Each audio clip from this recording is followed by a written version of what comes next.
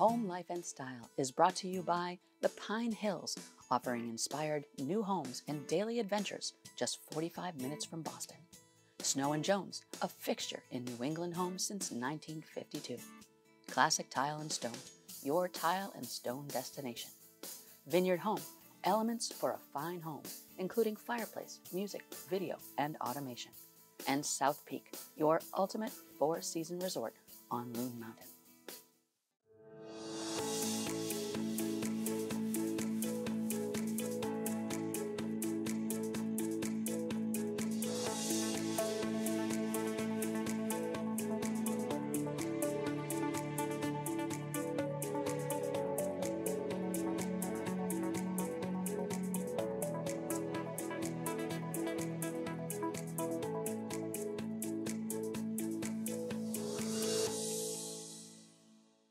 Hi, I'm Parker Kelley. Welcome to Home Life and Style. I am passionate about design, food, and travel. I love discovering new places, meeting new people, and sharing who they are, how they live, and what they love. In each episode, I'll introduce you to a new destination through the eyes of the people who call it home. Join me as we celebrate these towns, these people, these homes in style. Today, I am excited to be coming to you from the south coast of Massachusetts. For the next 8 episodes, I will be featuring my renovation of an 1813 ship captain's home on Front Street in Marion, Massachusetts. From the moment Cap and I set foot on the property, we saw the massive potential to bring it back to its glory and make it a showpiece. The bones were great, but the house was extremely dated and had not been recently cared for. Our perfect kind of project. Cap and I had featured the South Coast several times on different TV shows we produced. The South Coast is indeed beautiful. Marion was one of our favorite towns for reasons that will become clear through these episodes. In these 8 episodes, I'll show you the many amazing things this small, quintessential New England coastal town of Marion has to offer, and introduce you to the key players involved in helping us transform it. Some of my trusted partners, like Longfellow Design Build, Classic Tile & Stone, Vineyard Home, Snow & Jones, and Mid-Cape Home Centers. I'll also be showcasing and working with some local businesses like Davis Land Design, Marion Fence, J&J Woodworking. Front, but then I'm looking, it doesn't look straight lines. And Yes. And I'd rather keep that. Do I still get the knot? You still get the knot. Okay. I will do. And I still get all this right here? Mm-hmm. Yeah. Surroundings. Back from the dog. The dog. Our inspiration. Inspiration. So we were glad to be on the same page. Yeah. And Melinda Eaton Drapery. And then this will just be like that. Perfect. Just like we wanted. This won't be a typical renovation show with all demolition and design, but there will be plenty of demolition and design, like widening doorways, vaulting ceilings, custom woodworking, landscaping, decking, tiling, fencing, wallpapering, and adding fixtures, window treatments, and decorative painting. All the things you and I love. Plus, I'll be peppering the 8 episodes with lifestyle segments, showcasing the history of Marion, telling stories about the previous owners of the house, and I'll be talking with town historians from the Sippacan Historical Society and the Marion Historical Commission, the head of school at Tabor Academy, and taking a personally guided tour of some of the conservation areas in Marion with the Sippacan Land Trust. And as we do in every show, at the end of the 8-part series, we will have a huge dinner party with a band, a local winery, and top chef Stephen Coe. Welcome to Marion and our Front Street project. Let's go.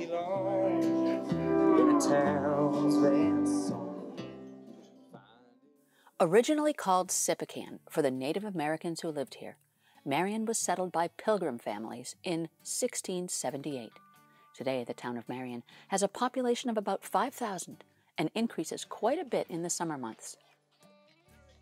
It's a small and charming community where people care about and feel for one another.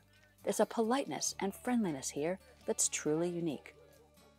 the Marion Historical Commission and Sipican Historical Society have deemed our home one of Marion's historically significant homes and part of the architectural fabric and charm of village history. I'm excited to say that our home has recently been added to their inventory of historic assets in the Commonwealth. Our home was built in 1813 by Captain John Pitcher, brother of Elizabeth Pitcher Tabor, who, I will show you, is a philanthropic legend in Marion. The home, which is now in the Federal Cape style, was originally a smaller cape, and the original front door faced the east toward the harbor. The back of the house, which is now the front of the house, was a large pasture, 10 acres or so, where Captain Pitcher's cows and sheep grazed. Captain Pitcher was not only a mariner, but a farmer as well, one of many during Marion's more rural history. Front Street, you see, did not extend much beyond South Street in 1813. The only access to the house was from Pleasant Street, down a path, later named Pitcher Street, after Captain John Pitcher. After Captain Pitcher and his wife Catherine passed away, the home and the land were bequeathed to the First Congregational Church, fondly known as the Captain's Meeting House. The home became the church's parsonage and remained so for many years. The 10 additional acres were later subdivided for residential homes. In the mid-1960s, the First Congregational Church sold the parsonage to the Pangaro family, who lived at the home for 11 years. The family made many renovations at the time. They removed the outside stairs and porch that led to the second floor. The Pangaro family also changed the face of the house to the Federal style, changed the roofline from a hip roof to a gable, and added a 2-car garage with an apartment above. The Pangaros ran their Sipican publishing company, the Marion Sentinel newspaper, and an advertising agency out of that first ground floor. In 1977, the Pangaros sold the home to the Roman Catholic Bishop of Fall River, and it became the rectory for St. Rita's Church next door. And that's what it's most recently been, a rectory for 44 years. And now, it's ours. It seems everyone in our community has a connection to our home. Having been here since 1813, it clearly has a lot of history, which you now know. It holds a lot of memories and is a special place in this community for sure. And it's Cap's and my privilege to be its stewards now.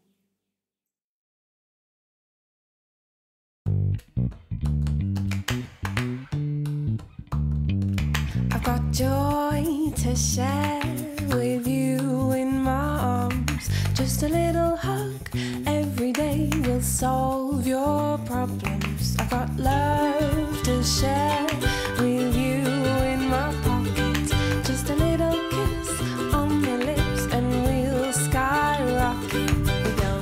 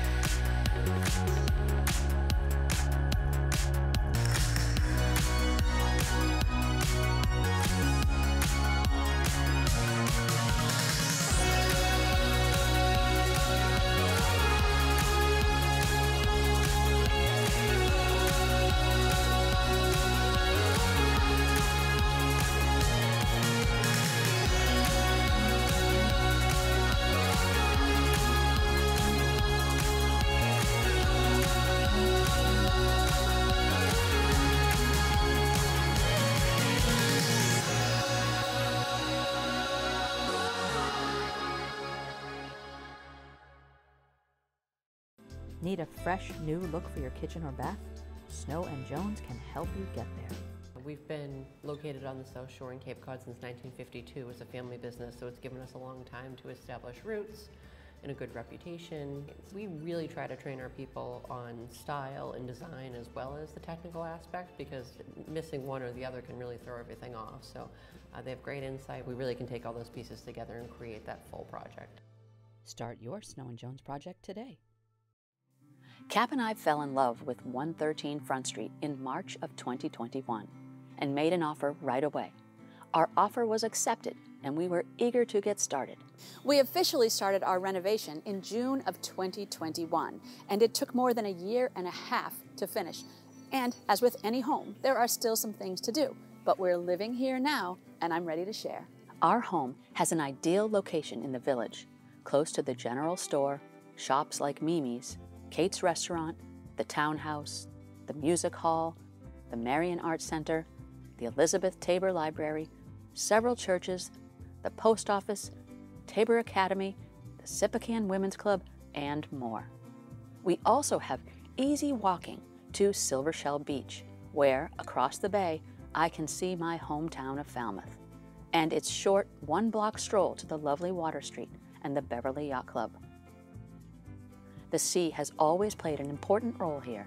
Once a thriving port for whaling and shipping, Marion is now known for its recreational appeal, with such things as sailing, powerboating, kayaking, and fishing. The winds of Buzzards Bay and the access to so many great destinations make this a favored harbor for sailors.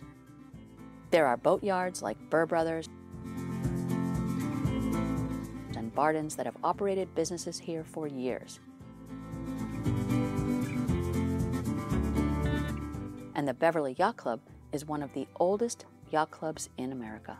You may know that Cap and I are lifelong boater sailors, and being part of this incredibly active and historic yacht club is an honor for us. We love living here. Now, let's get to the transformation. My first order of business, after discussing my wants and needs for the project, was to meet back at the house with Mark Bogosian, the owner of Longfellow Design Build, Allison, the architect, and Kevin, the general contractor. Nice to see you. Great to see you too. Hey. So this is Kevin. Hi, Kevin. Hi. Pleasure to meet you. Parker, nice to see you. So Kevin is going to be your project manager. So he is going to be the one that makes this all come together, which is great. He's going to be working with all the employees, the subs, but every week giving you updates and sometimes daily of what's going on. Okay. So you're going to get to know him very well. Kevin works hand in hand with Allison. So as we first walk the house, when Allison and I are coming up with ideas with you, we want to make sure she's involved to the very end. So she's going to be working with Kevin to make sure all the ideas and concepts we've come up with are going to be implemented here in the house. He's taken time to look through the plans, understand the scope of work, and he's also starting to think about what does he want to get ready to order. What are the long lead times? What are the issues with an older house? There's certain things he's going to want to look for day one before he even has the demo crew come out here. And a lot of those are just making the house safe for the demo. Do we have to move the electrical before we can demo a portion of the home? Is there an issue with the gas? Is there other issues with the town? All those he's checking before we start, so that way once we start, it's a smooth project. Wow. Yeah, got it. Okay, let's do it. Great. Yeah, let's do it. Glad you're here.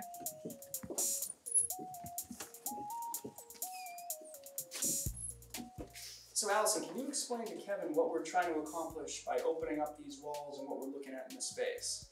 The main goal here is to try to make this kitchen a lot bigger and a lot more bright and let in more light. So what we want to do here is take out this whole pantry, which includes moving the electrical panel here and extending the kitchen all the way down. And that takes into the office as well. So this is going to be the main kitchen here with an island and then more storage on that side. But it's all going to be open and feel like one kitchen. Enjoy. Yep, this is going to be an amazing kitchen. I can see it. Can you see it? I can see it. I'm excited for that door. It's wide open over there that lends all the light into the kitchen. So Allison, what size door did you design to come from the kitchen to the deck? So we want to do a 10-foot door, either a double slider or a 4-panel slider. One of the things at Longfellow, we have a structural engineer on staff. So Great. Tom, who's our structural engineer, works hand in hand with Allison and Kevin to make sure that the headers are designed properly. He's got all that information from our engineer who's available when he's got questions. All right, here's it. This is the floor. Look at this. Yeah, yeah, look at this. Mark knows his way around. Mark memorizes an entire house one time in. Yeah, it's funny. I can't remember to bring milk home, but I can remember the house that we built 5 years ago. Not a wallpaper, yeah. So this area is interesting. I mean, you have a shower room by itself. You've got a half bath and then another small half bath. I think, Allison, can you explain what we're trying to do here and what we're creating? Yep, so instead of wasting space on this hallway, we're closing off this whole space and making it into 2 ensuite bathrooms. So it's able to capture all of this space and take into account some of that hallway space that isn't really needed, and opening it up right into both bedrooms. Great. So Kevin, this is going to be interesting. When this changes dramatically. Mm-hmm. So obviously these areas will be gutting right to the studs, upgrading all the electrical, plumbing, insulation, everything that needs to be. So the bathrooms, when they're finished, will be like a new construction bathroom in a historic home. Yeah, it's going to be gorgeous. I've worked with Kristen and Julie for about 7 years now, and about 30 projects. They care as much as I do about the finished product. And every time I walk in, I'm always like, girls, what do we have new? And they always have things set aside to show me, and every time I go there, it's so exciting. They text me pictures as soon as tile comes in that they think is really exciting. Like, even on a Saturday, I'll get a text, and they'll know that I'm just as excited to see it as they are to share it. And so they're my go-to. Recognized and respected. Classic tile and stone on Boston's South Shore. At Longfellow, we have a constant need for quality materials and supplies.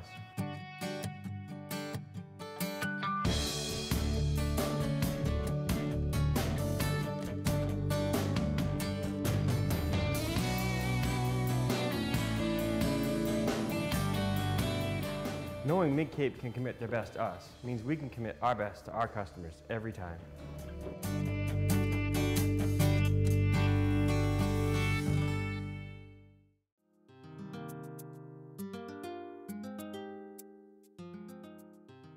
Mark and Kevin from Longfellow came back to discuss our options for making the front street side feel more like the actual front of the home. Nice to meet you. Thank you. Yeah, he's from Longfellow Design Build. It's his company, and this is Kevin. Nice job. Kevin's the project manager on our our project, and Susanna is helping us with the outdoor landscaping. Oh, and that's getting going to in tie it first. all together. So that way Exactly. everything kind of, when this is all said and done, this indoor-outdoor living, and they have a great Hopefully. house.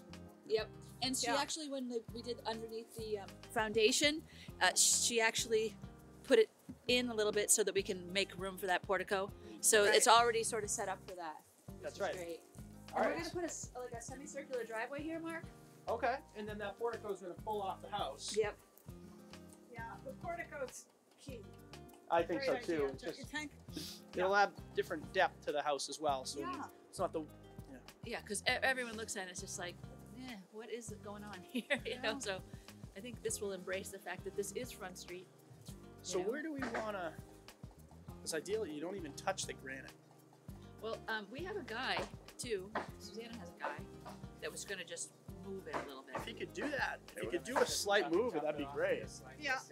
Yeah, we're going to move it back. So just tie it back to here. Yep. Okay, Yep. great. We'll be out of Kevin your said way. that's a little too. You didn't fix it, did you? Change it? No, not yet, but It's a we're little gonna. too wide, really. Yeah, I'd go. It's the kind of center between the windows, so I'm gonna have William cut me a couple temp rafters. We already discussed it this morning, just to nail them up. Just see what that looks like, and see if it looks too narrow or too wide. Essentially, it'd only be moving it in about 6 inches, maybe even less. But What it I might like give it. about that too is where the ridge comes around. You don't want that to be too low. Where your soffit is. Right. Mm-hmm. Yeah, because you've got so much height, you don't want to. You don't want to feel tight. Right. So by bringing that in, and I think that the roof pitch there, if it doesn't matter, you don't have to keep that exact pitch. Right.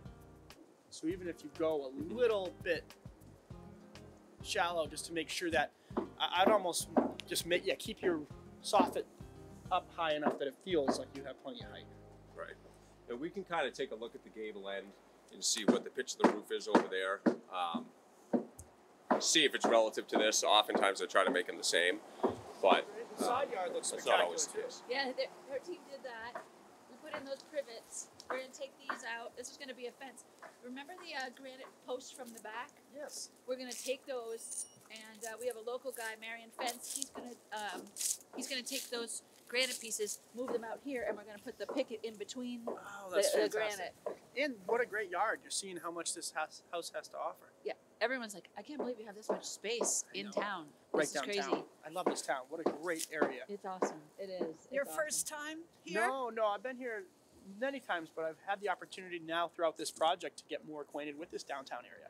All the other projects that we're doing in Marion haven't been this close to the village. And just being able to walk over, go to some of the shops, you see how it's a spectacular location. Our new general store that's been all rehabbed. Oh, it's We're all fantastic. so And proud from of this that. We location, you love can just walk downtown, which is a great. Yeah, Mark's showrooms are in some really great neighborhoods too. Nice. Yeah. And so he knows it for sure. Yeah, well, I'll let you go on your way, and I'm going to do a little bit more measuring to figure out where this is all going to happen. It's great to meet you. Great to meet you. Yeah. I'll see you again, I'm sure. Take care. Thank you. See you.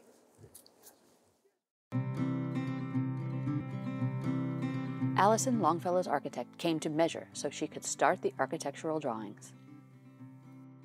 After the Longfellow team got a good sense of the project, touring and measuring and planning, I headed to Falmouth to one of the Longfellow Design Built showrooms to talk with kitchen designer Mark Barr. So we have the sink centered on the window. We have the dishwasher on the right-hand side of the sink. I have a cabinet that would be for trash and recycling on the left-hand side of the sink. Okay, that makes sense. Yep. And then we moved the double oven, which was on this side of the room, moved it back into the main work area, lengthened this wall a little bit and shortened up on the opening to allow us to get the double oven and the fridge there. Cooktop on the island, reoriented. I have another island or peninsula because we're coming off a wall, about 6 feet off the wall, and then you get your stools on the back side there. So it gets the stools away from, the working part of the kitchen, which good or bad, it's, we want feedback, so input is good. Okay, so down here, so we have some cabinetry that can act as pantry storage. You can house your, blender, Vitamix, other smaller appliances. We can figure that out. It's going to be a nice kitchen, I think.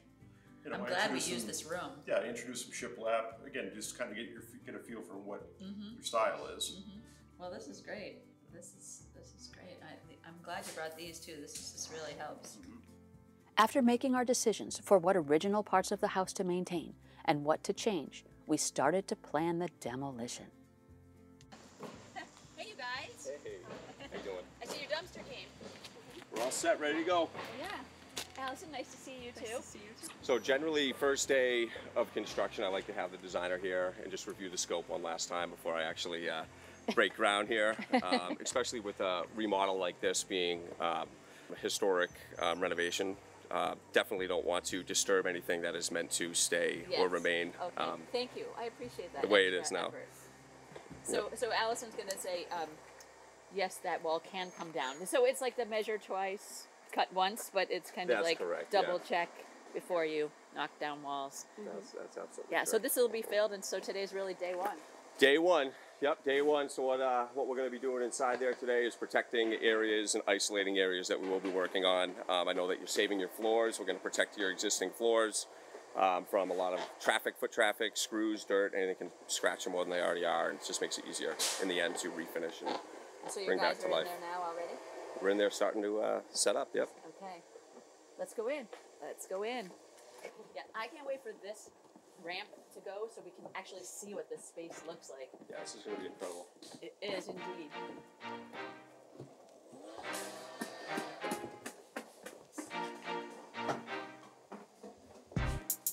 All right, so here we are in the kitchen. I do have some guys in the other room here starting to protect the floors and setting up some poly temp wall, zip wall system just to keep the dust people. So in this area here, day one, what we plan on doing is we're going to kill all the power, make safe the area before we touch anything. We do have electrical panels here. Our electrician's going to be coming out to meet us. This panel feeds everything in this kitchen, so we can easily turn all these breakers off. We're going to leave everything as it is right here, undisturbed, prior to our electrician coming in and taking a look at it himself. We're going to be taking down the cabinets and things that we can do right now without disturbing any electric. Again, we can turn these outlets off, but we always make safe the project prior to doing too much substantial demo.